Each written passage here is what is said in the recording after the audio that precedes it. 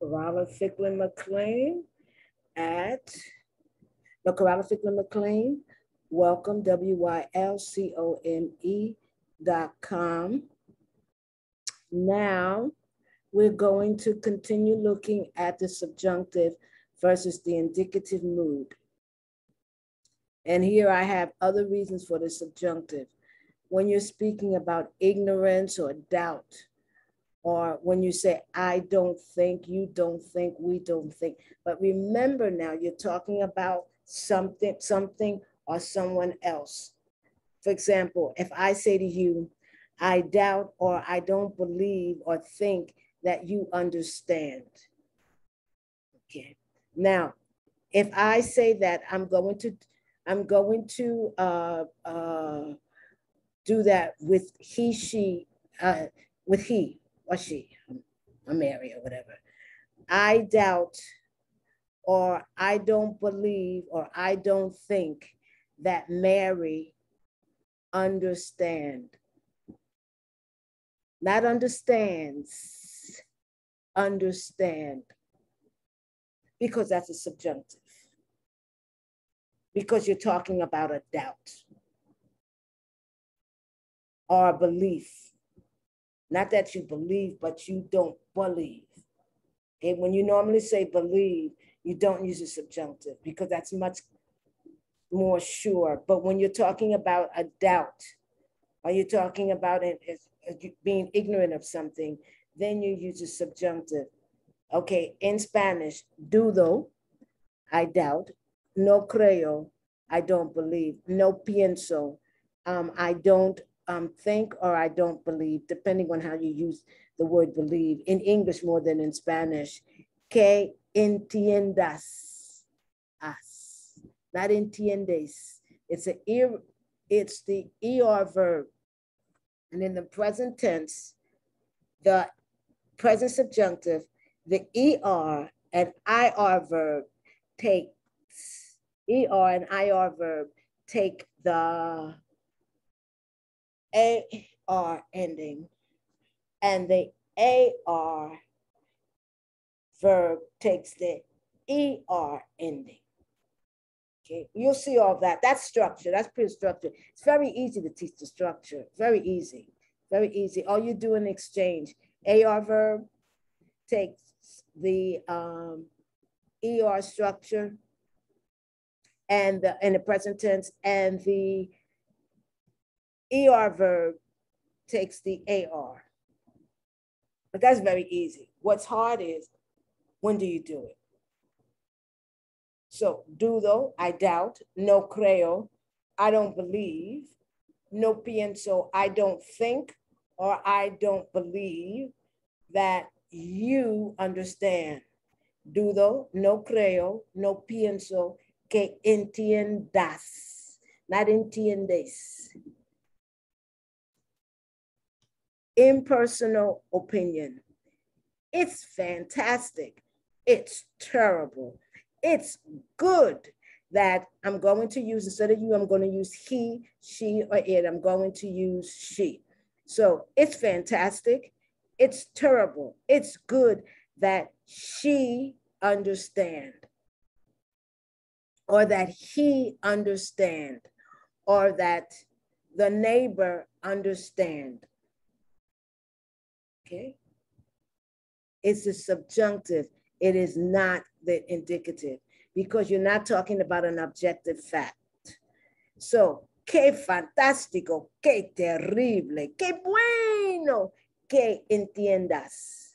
In Spanish, it's very clear as a subjunctive. In Spanish, I don't have to just use one tense and say, well, if I use another tense, it's invisible. It's always visible. The subjunctive is always visible. You always know it's a subjunctive versus the indicative. You always know. Okay, in Spanish, it's very clear. And that's good if you understand the subjunctive and you know the subjunctive. That's good. But it's bad if you don't understand the subjunctive and you're saying to yourself, why are they using that tense? I've never seen entiendas, versus entiendes, right? I don't want to put the accent too strongly. Entiendes, what is this us? And sometimes the many verbs that are irregular in the present indicative many of those verbs are irregular in the present subjunctive. So the verb decir is irregular in the present subjunctive because it's irregular in the present indicative. So in the present subjunctive, decir is to say. In the present indicative, it's digo, dice,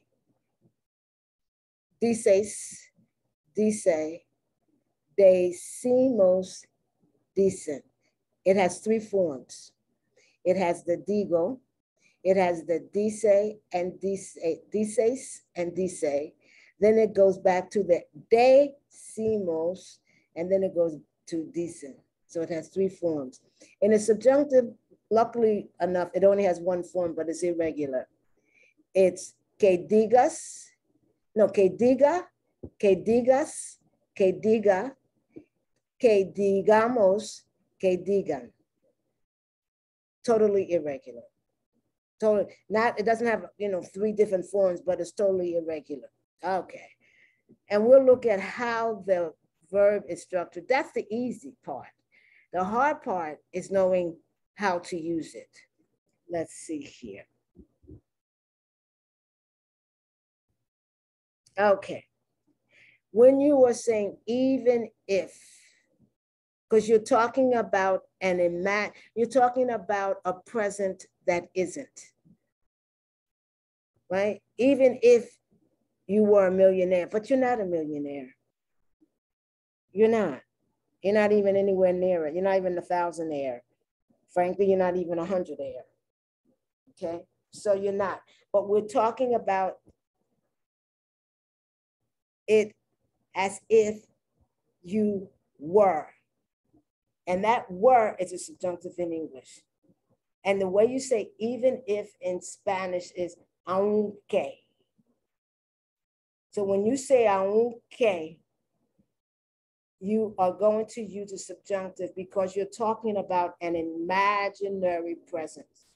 So even if he writes the letter, but he's not writing the letter, it's not going to write the letter. But even if he writes the letter, I won't change. So tell him not to waste his time. So even if he writes the letter, but nobody said he will, or he didn't say he will. So aunque. Now, here's the question. Do you speak like this in English? Do you think like this in English? Because if you don't think like this in English, then you don't understand the structure. But even if he write, it should be even if he write the letter. I put writes because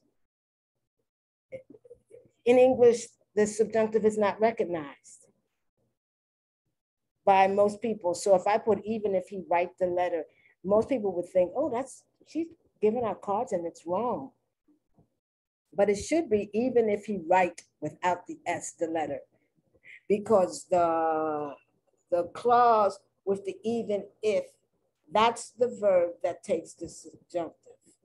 I won't change, which is an independent clause, even if he writes the letter, it's a dependent clause, but I won't change, which is an independent clause, is stating a fact. I won't change. Okay, stating a fact. So that's in the indicative. The part that's in the subjunctive is the dependent clause with the even if. So, aunque escriba, not escribe, because it's an IR verb, so it's going to take an AR ending. Aunque escriba la carta. Now you can say in two different ways, I won't change. You can say, no cambiaré, or you can say, no voy a cambiar. No voy a cambiar means I'm not going to change. So even if he writes the letter, I'm not going to change or I won't change. So aunque escriba la carta, comma, no cambiaré. Cambiaré is the future. And we'll talk about how to use structure the future later. Or no voy a cambiar. Okay, so here we go. Even if you call me, even if you call me, right? That call should be in the subjunctive in Spanish, because that's the clause, that's a dependent clause, and you have even if, that even if, then you have the subject. The verb in that clause is in the subjunctive. Even if you call me, I won't return. Aunque me llames. Aunque me llames. That's the verb llamar. It's an AR verb, but in the subjunctive, it takes the ER ending. Aunque me llames, no regresaré. No regresaré. No problem there. Sometimes I have a little problem doing the future because the future is the whole tense, and then you put on the endings, the inflection. So it's the A, the as, the the amos, and then the N. No regresaré. Okay, and the endings are accented. No regresaré. I can say if I just if I just relax my tongue and then I just go regresaré, just say the whole thing together, regresaré. Or no voy a regresar, which means I'm not going to return.